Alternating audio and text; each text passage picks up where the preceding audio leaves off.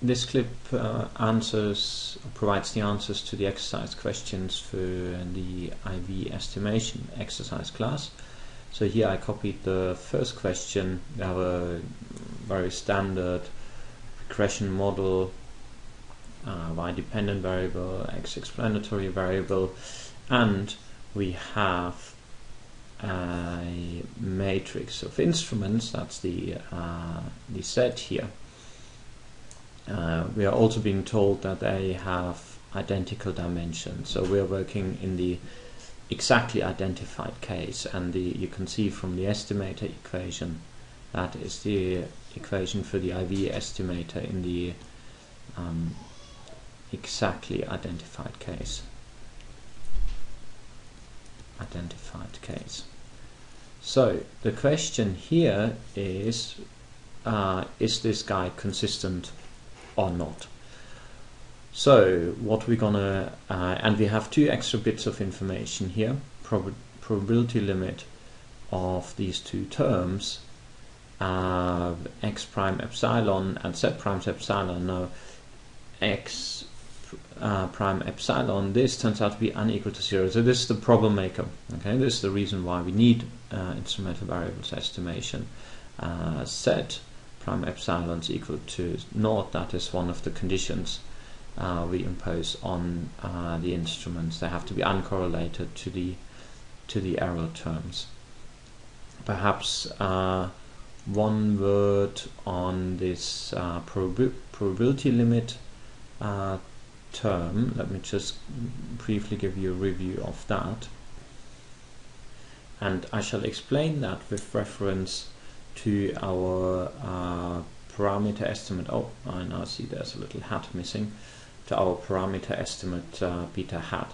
So what we want is that beta hat IV, we want this to be, you know, basically a consistency argument, and then I'll explain the prelim with reference to that. Refers to the relation between the beta hat IV, our estimator, and our unknown population parameter beta. So in fact what we want is that the difference of these two guys becomes very, very small. Now, so we are looking at the difference of these two guys. We want it to be small. Now let's introduce some term, let's say delta, and we want that the difference between that is smaller than delta. Now what we now want to say is that as our sample, you know, consistency is a large sample argument, so we want to say something about this relationship here as the sample size goes large. So we'll say in the limit as n, our sample size goes large, what do we want to happen? And now we are referring to, because our estimator is a random variable, so we basically have to make a probabilistic statement. We're saying that the probability that this is true converges to 1, to the value 1. So, and now what we haven't mentioned yet is any properties of this delta. And basically what we are saying, if something in the limit, the probability goes to 1 here, we're talking about the probability limit, we want this to be true for any delta. Okay, so delta can be as small as possible, as small as you can imagine. Eventually, as the sample size gets large enough, the probability that our difference between our estimator and the true value is smaller than that, whatever small value it is, should be equal to 1. And a different way of writing this is the probability limit of beta hat IV should be equal to beta. Okay, so these are two equivalent ways of writing the same way. And perhaps just a little graphical explanation. we know our beta hat IV is a random variable. So we'll describe that random variable with distributions. So you could think of, for any sort of sample size, you could think of that distribution to look like this. What we want is, that is ideally centered around the unknown population parameter. If it is centered, it's what we call an unbiased estimator, but we know consistency doesn't exactly say that. What does consistency say?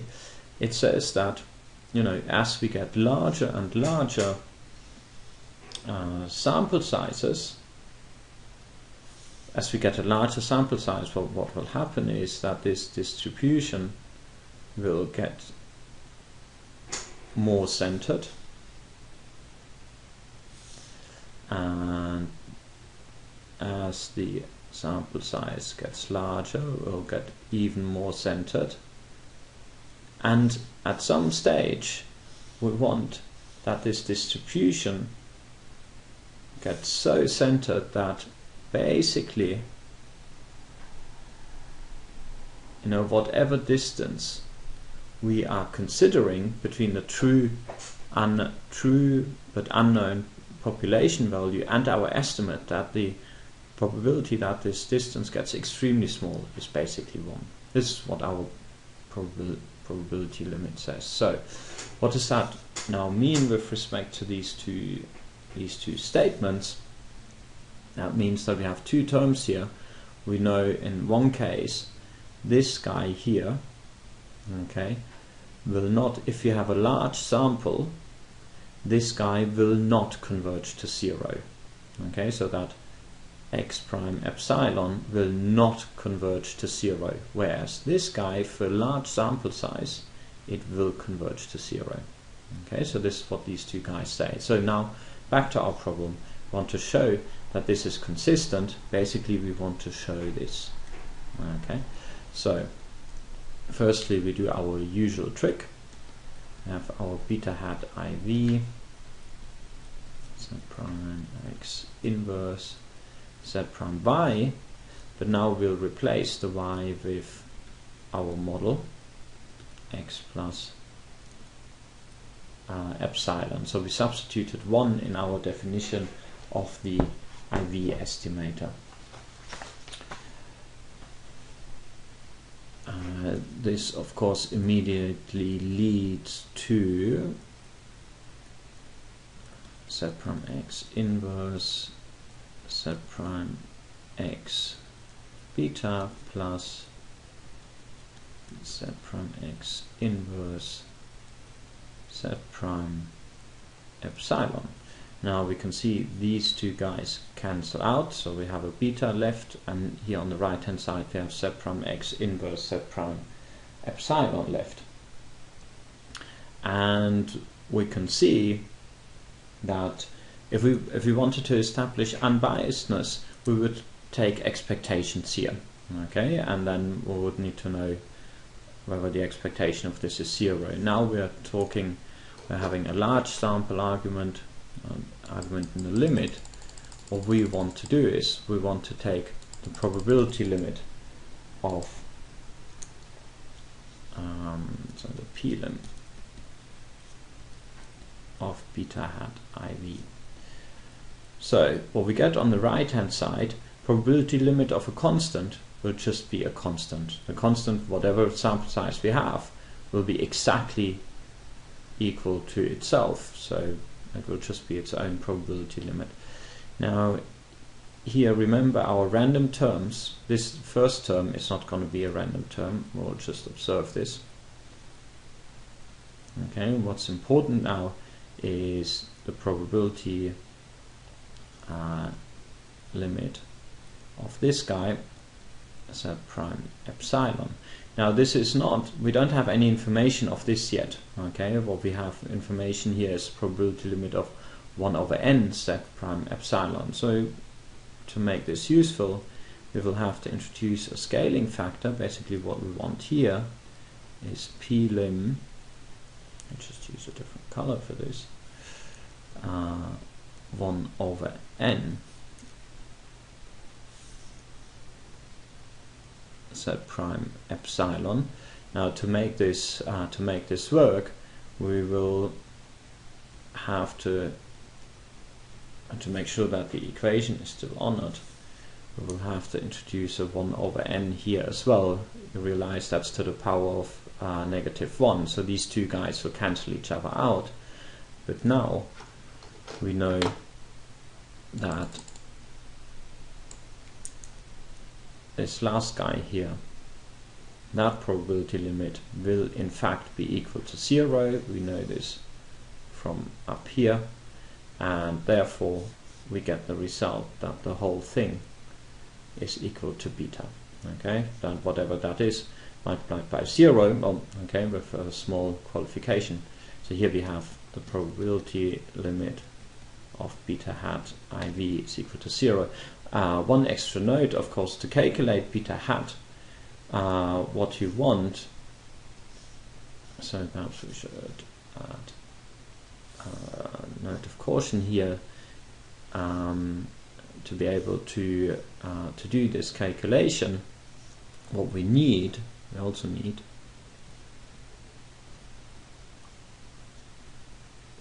need z prime x to be well, we need z prime x to be invertible.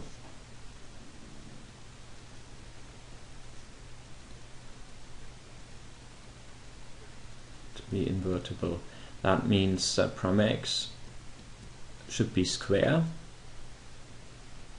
and that means they have to be of the same dimension. Z and x have to be of the same dimension, but we said that already, and should be full rank, should be square and full rank. Okay, so that's the extra condition we need here. Okay, that's question 1. So let me now continue to question 2. Question 2 will basically illustrate one of the cases which we briefly discussed in the lecture, sort of cases where we may have problems with endogeneity, with endogenous explanatory variables. So that's great here. So this is question 2.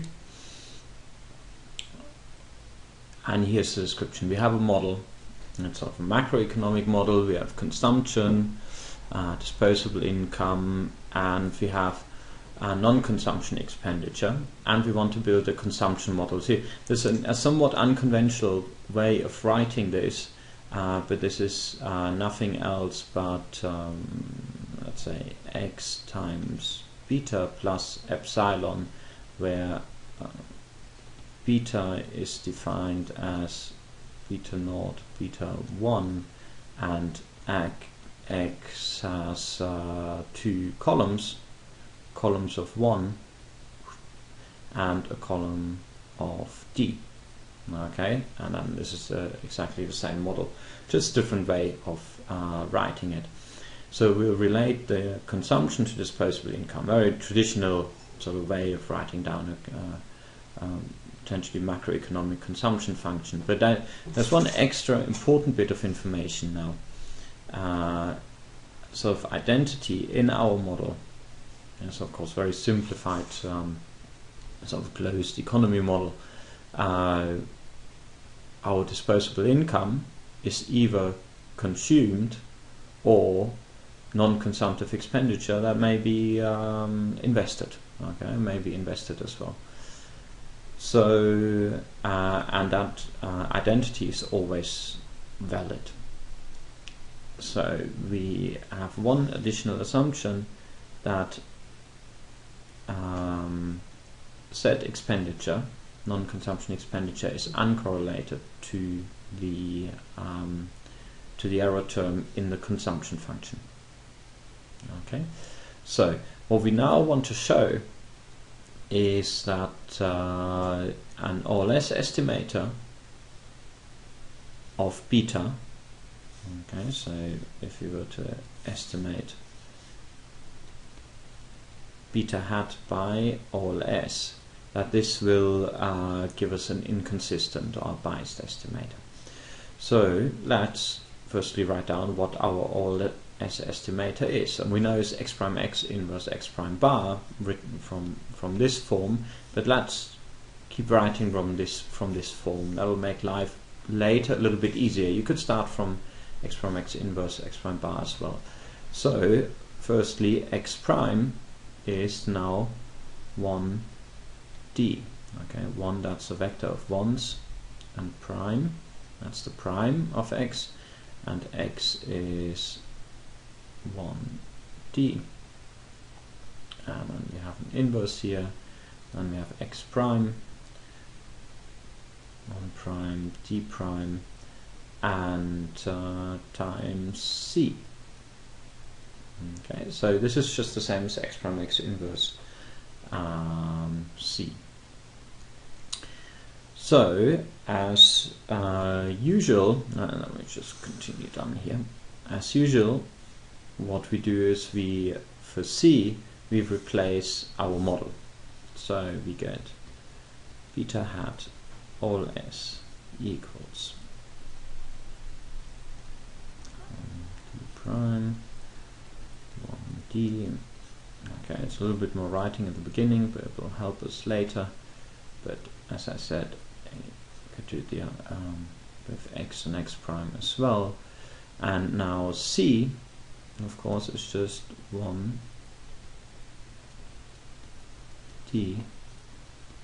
beta naught beta 1. Okay, and then we can do the usual thing and factor out that last bit here. And oops, I forgot something. No, that wasn't the eraser. Where's my eraser? Here's my eraser.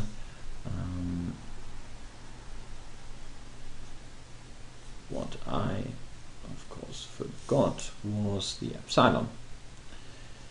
So we have a plus epsilon here.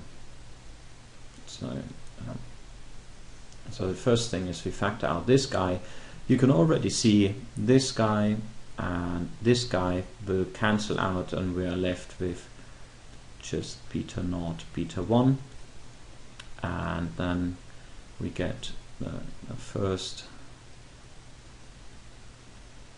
term, inverse of that, times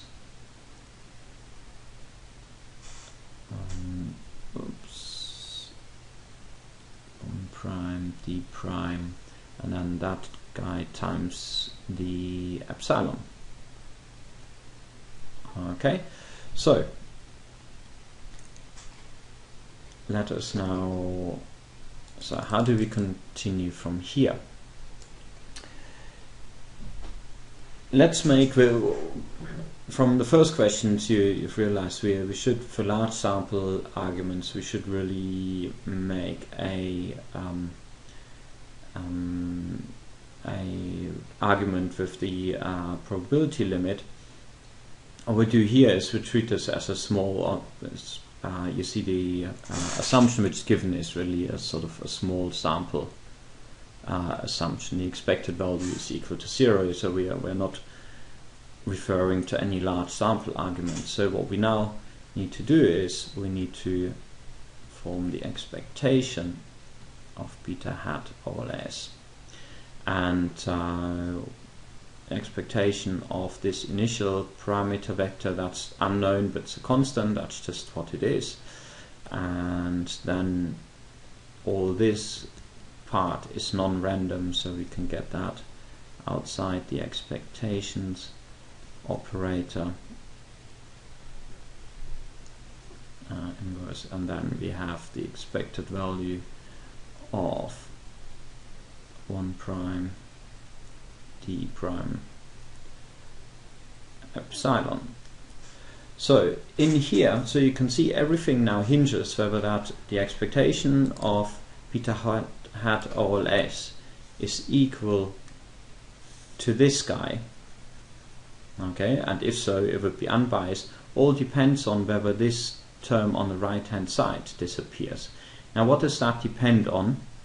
It will depend on this expectation. Let's look at this expectation. It's sort of 2 bits. We have 2 variables here. We have the constant, so the expectation of a constant, and the error vector. Well, that of course is going to be 0. So the decisive bit in here is this bit. Okay, so let's just concentrate looking at this. So the expected value of d prime epsilon. So, and now we're going to use information on our d. Okay, we will want to substitute for d. Want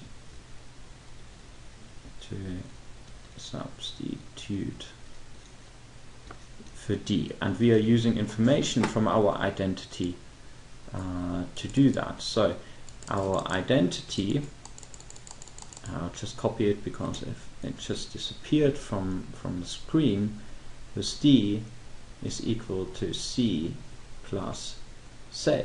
Now c, we had a model for this, and what was that model? That model was, we said 1d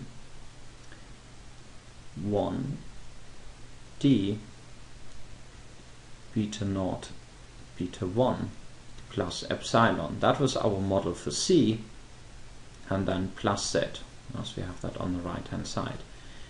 Now this one is of course nothing else but beta naught plus beta 1d, so it's 1 times beta naught plus d times beta 1 plus epsilon plus z.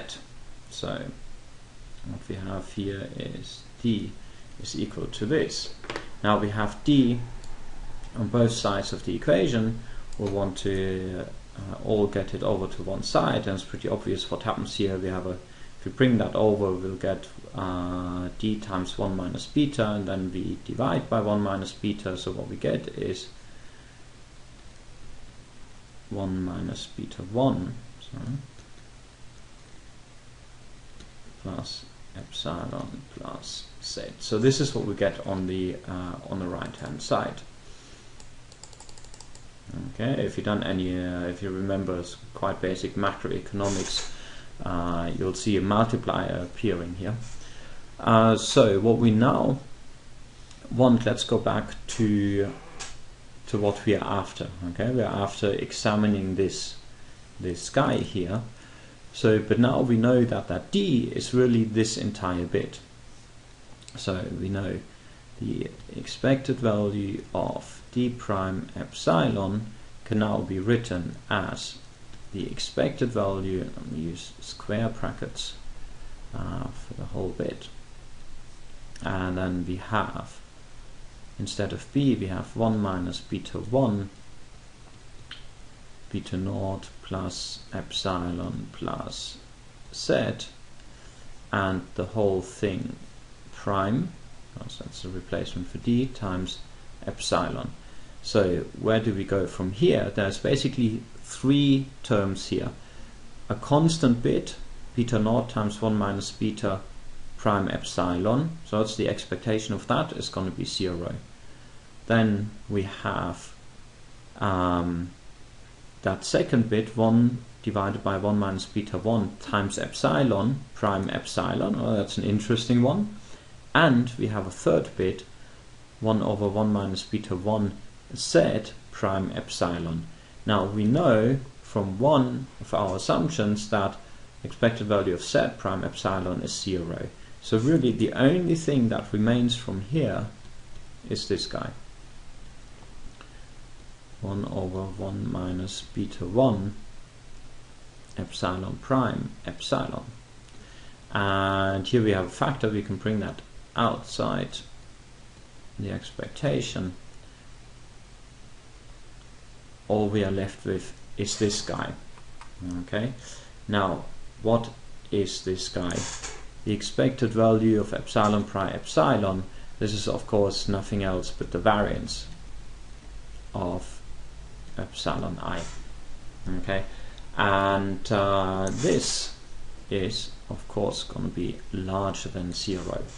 So what now? Let us think back. Where does that lead us? Let me use a different color. Whatever we use that. This one. Okay. So we know this is larger than 0.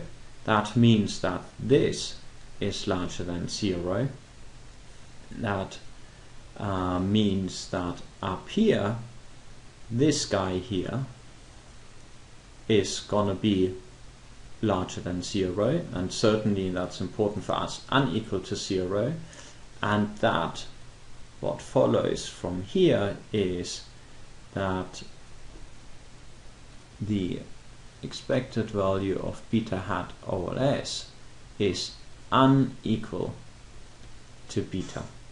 Okay, and that means we do not have an unbiased estimate of beta. Okay, so this situation, so what was the situation?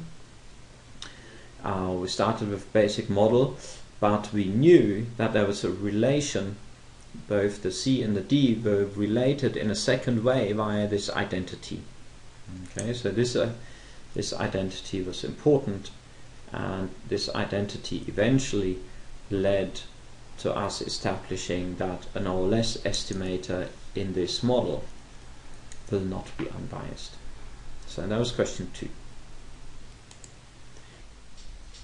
So here we go with the third question of the IV exercise. So we have a regression where we regress the log wage on factors which we think explain variation in log wage, education, clearly thinking that this should be positive, the more education, higher your wage, and experience actually entering in a quadratic form.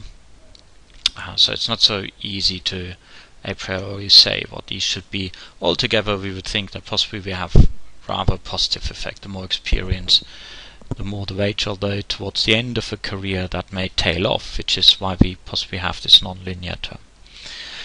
The issue is now that one of the assumptions is that explanatory variables are uncorrelated with epsilon.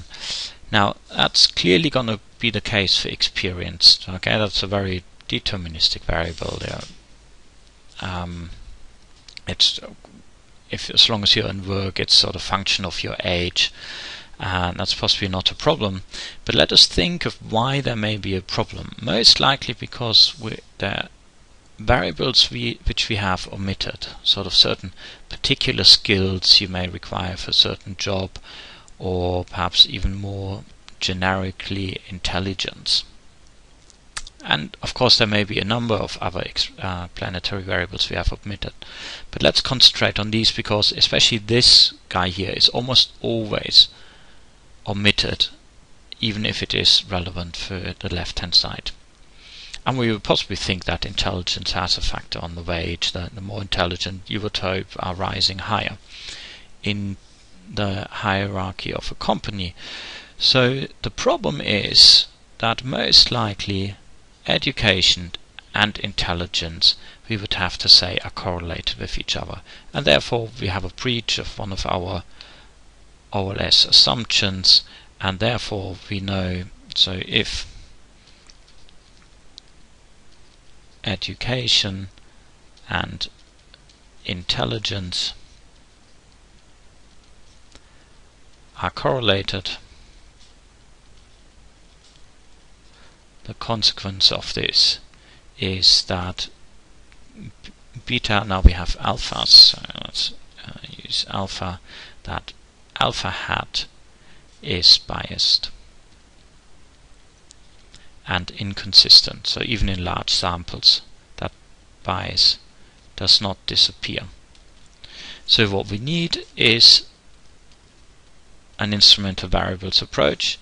So we need a variable set that is uncorrelated to epsilon. Okay, remember in epsilon, importantly, we have this intelligence term, and we need a set that is correlated to education, but not relevant for the log wage. Okay, so perhaps we write that as well. Irrelevant, relevant for log wage. So that's the exclusion assumption. So let's do this in MATLAB. Here we go. I'll write a little program. I should save that. XIV. We are importing the data. Let's do that.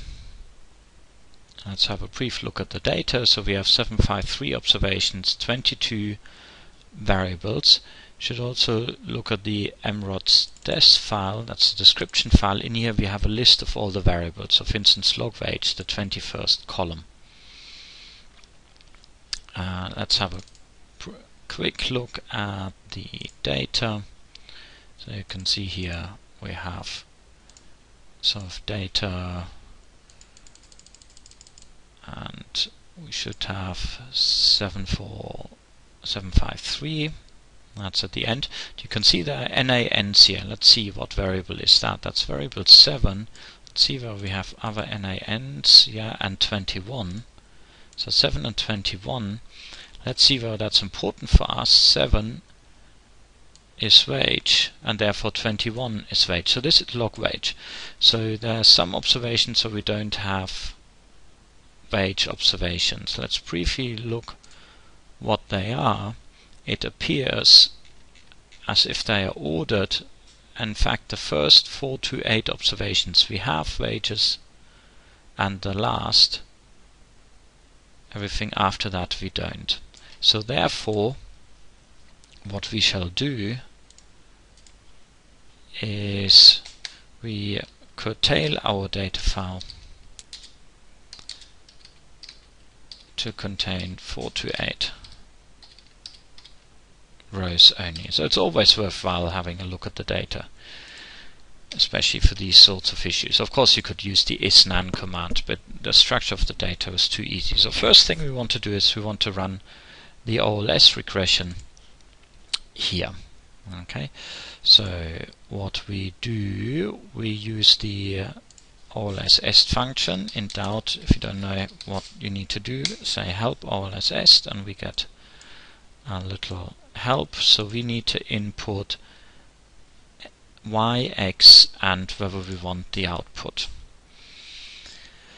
So we'll say b equals OLS est. We need a y, we need a x, and yes, we want to see the output, but we need to define what y and what x are. So for y, we want the log wage. We've already seen before that this is column 21, so we'll say data 21, all rows 21st column. X, here we want a constant, so here we'll certainly have data, let's see, education. Education is the 6th. Age is 5. Experience. So 6th. Experience 19 and experience squared 22. So we want 6, 19 and 22. 6. So there are two ways how you could do it.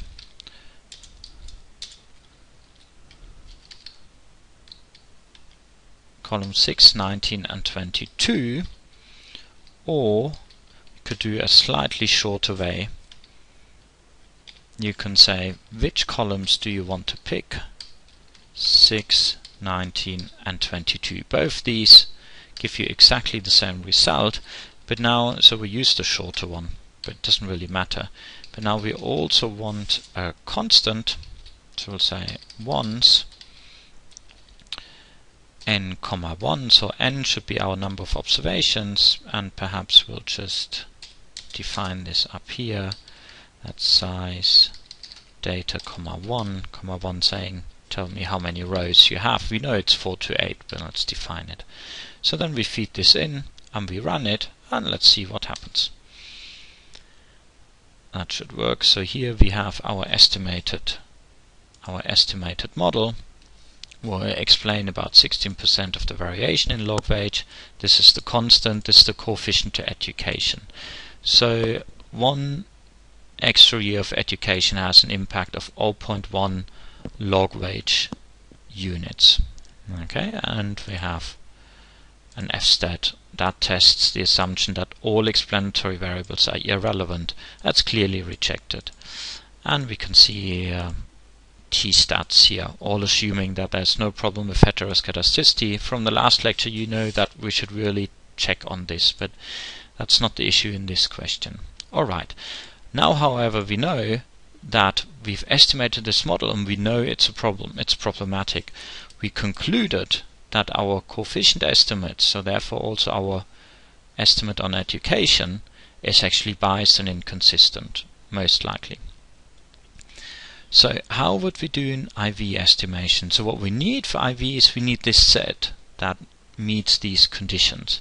So let's have a look what the variables are we have and whether we can see a candidate to be this IV. So we need it to be related to education but unrelated to intelligence of the particular worker in the sample. Now please have a look at this. I think the most obvious candidates are possibly mother's education and father's education. Now if you believe like me that possibly those who are more highly educated are possibly very keen to make sure that their kids get a lot of education, then it's clearly that these two guys should be related to the education to 6. Okay, 6, that's the education of the employee, 15, 16 the education of the employee's mother and father. So first question is that correlated with education? Now what we'll do is we just need to know what was that, 15 and 16. Okay, so we go over here and what we'll say is we test whether education is correlated with mother's education and father's education. Now since we want to check the correlation of one variable with more than 1, what we'll do is I'll call this x2. We use regression analysis again, and in that regression analysis we use education, that is the 6th column, as our dependent variable, and we'll just copy this from up here, and as explanatory variable we have a constant again, but now we use mother's and father's education. What did we say? 15 and 16. 15 and 16. So let's run this. So here we have, oh sorry, I haven't run the regression afterwards, so now I want to run a regression with y2 and y and x2. y2 is dependent, x2 as explanatory variable. So here we have our result, 3 coefficients, constants, mother education, father education. They are positive. We have an R squared of 0.2, that's clearly larger than 0. We have an F-test here that clearly rejects the null hypothesis that these two variables are irrelevant. Therefore, success. Father's and mother's education do meet one of the conditions, i.e. they are correlated to education. Tick. So let's go back to our code. What we now want to do is we want to run an IV estimation, okay, where we use both of this as instrumental variables. So we still use our y and x from up here, but what we now also need is a new set variable. Now that set variable will have an over-identified one. We have one variable, education, that's problematic, but we use 2 instruments. 19 and 22 will stay in because we said experience, we don't think we have a problem. So in set we need to replace 6, and we'll replace that with 15 and 16. So this is now our set. Now we want to estimate IV. We have this function IVEst, so let's just check help IVEst. What does help tells us? What we need is Y, X and Z. And we get 3 outputs, BIV, BSE and R squared. Well, we only need the B's. Okay. So what we do, so Y, X and Z, that's what we want to input. Estimate IV. Then we have IVEst. We have Y, X and our instrument set, and we call the result BIV. Perhaps up here we should call that B or less, just to be consistent. And let's run it.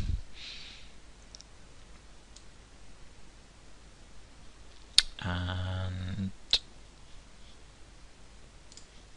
so IVEst actually doesn't automatically print out the results. You can see this is still the previous result we had, but BIV should be saved here.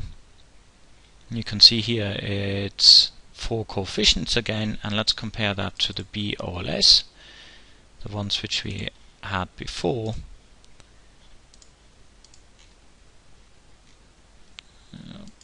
Here we go. Why do we have only 3? Hang on, I think I may have made a mistake. Oh yeah, I called B or less the one where we estimated. Let's do that again. Education on father of mother education. I want B or less our original, to be called the coefficients from our original model. So let's check B or less against BIV. So you can see the education coefficient was previously 0.1075. Now it is almost halved in size. Now perhaps what I also want to see, I really also want to see the standard errors. So let me just see again, help IVEst. That's the second output. So what we'll do is we'll actually allow for all the 3 outputs. B, SE, IV, that's the standard errors, and perhaps we say R squared IV for the R squared. So we'll run again, and we can see, perhaps up here you can see our coefficient for education was 0.1075 with a standard error of 0.014. Now we have BIV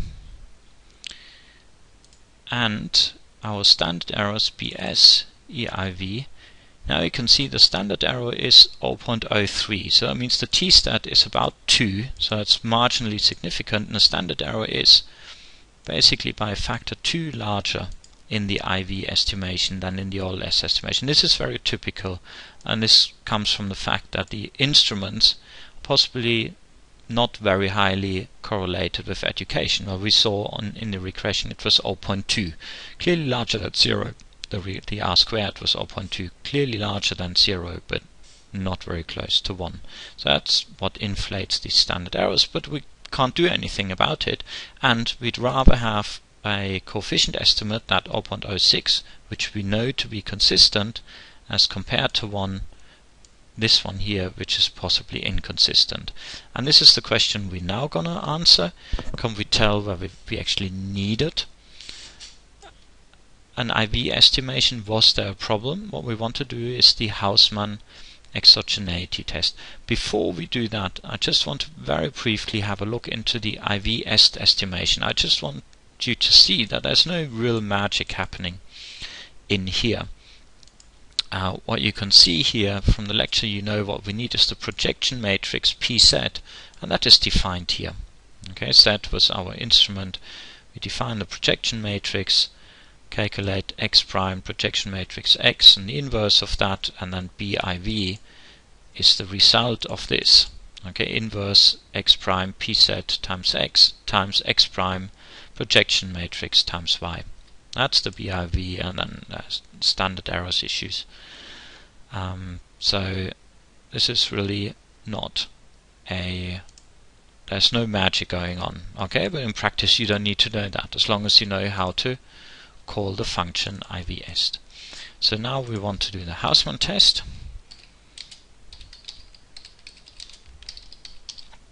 Hausmann test. The question is, what do we need for the Hausmann test? Let's see whether we can help Hausmann IV XR test. Could have given that a shorter name, but here we go.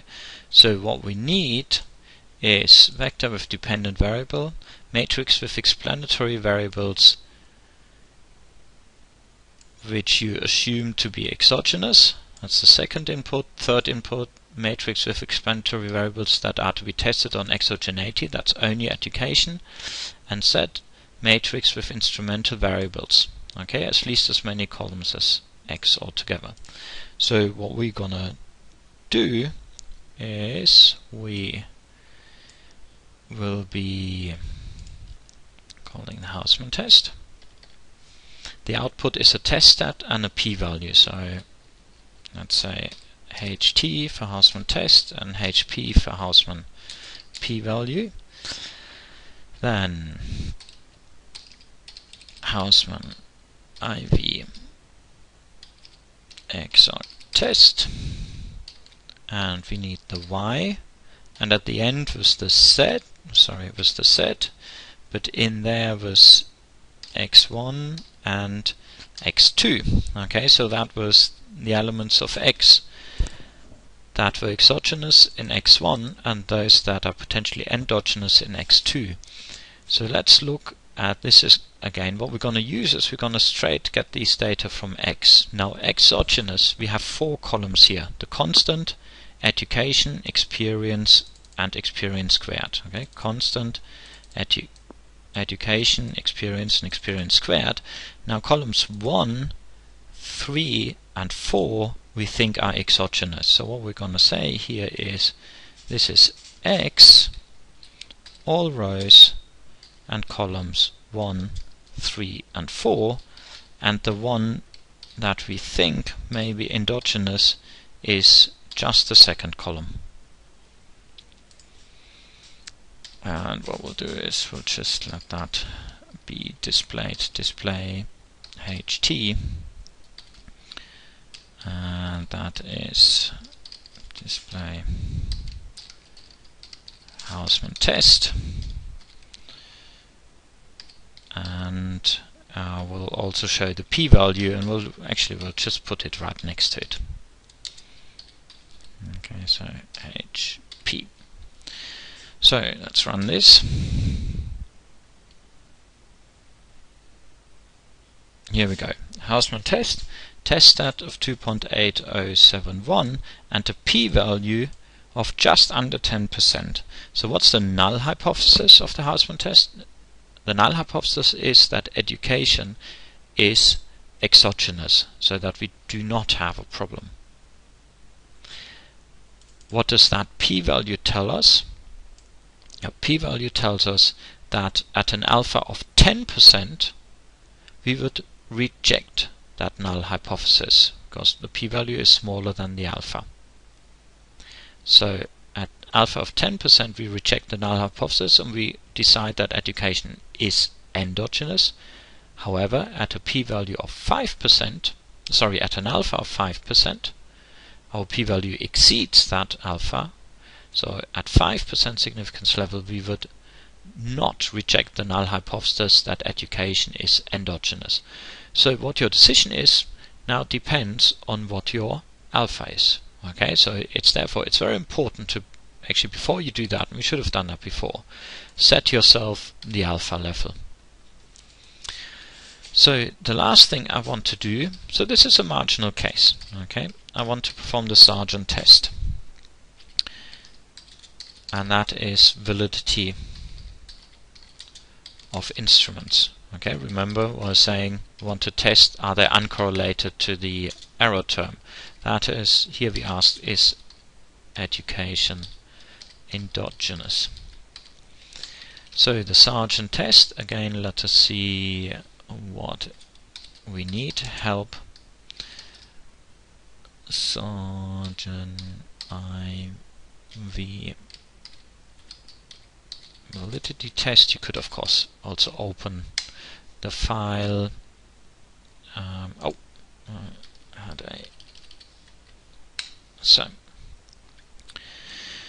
So what we need is the residuals from IV, X matrix with explanatory variables, include vector of ones if you want a constant, and Z matrix with instruments.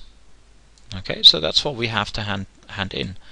Basically X and Z just as for the IV estimation, but instead of the Y we want the residuals from the IV. So actually we haven't defined that yet. Let's go back to the estimate IV section.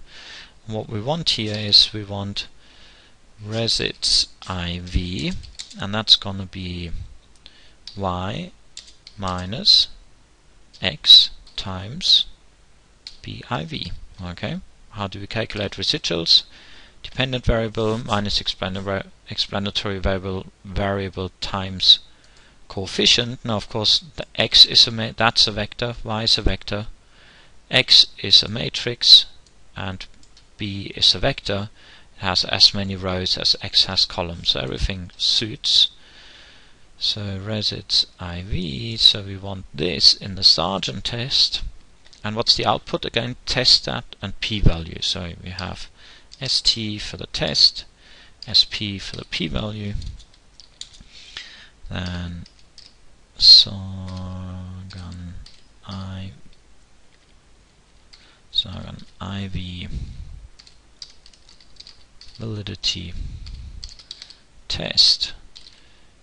We want in there resids IV, X and Z. Okay, as demanded, and then we'll display that as well.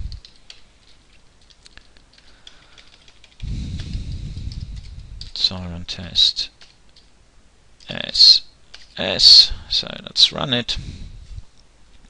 Here we go. Sargent test. What is the null hypothesis of the Sargent test? Of course, you refer to the lecture notes here. It is that the instruments are valid, i.e. the instruments are not correlated to the error terms. P-value is 0.5 approximately, so clearly larger than any alpha you would choose. That means we do not reject the null hypothesis. That means the instruments are valid instruments. So that means at this stage we can of course conclude uncorrelated to epsilon. Do this one. Okay. Now I'm not going to test this last one. Okay, this is more based on logical argument.